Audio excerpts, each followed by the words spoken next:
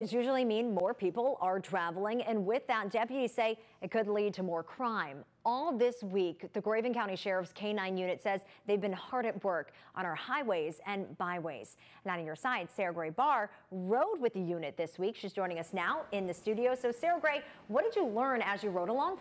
Yeah, Courtney, we are officially in the dog days of summer, which means it was a perfect time to highlight the canines that keep communities like Craven County safe. I met with the County Sheriff's K-9 Unit to see what a typical day might look like protecting and enforcing the law.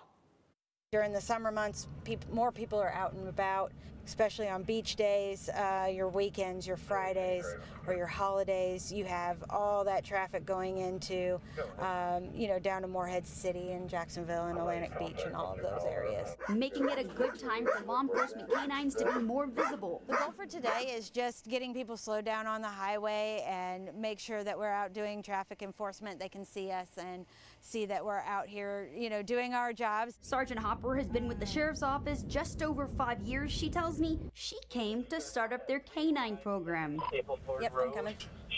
Right now, the department has 8 dogs, 5 of them donated through the Throwaway Dogs Project with funding aid from Fosco. So all of the dogs are trained in criminal apprehension, narcotics detection, and tracking. So they can do a little bit of everything. The canines' noses are so strong, they only need a slight scent of an odor to track.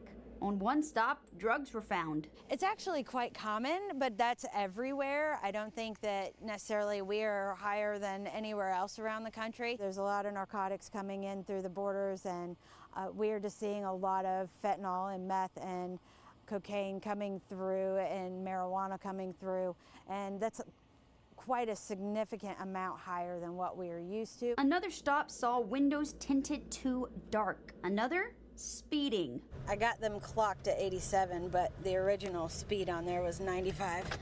Hopper says she's looking for traffic violations, but also suspicious behavior on the road. In the state of North Carolina, we are not required to have any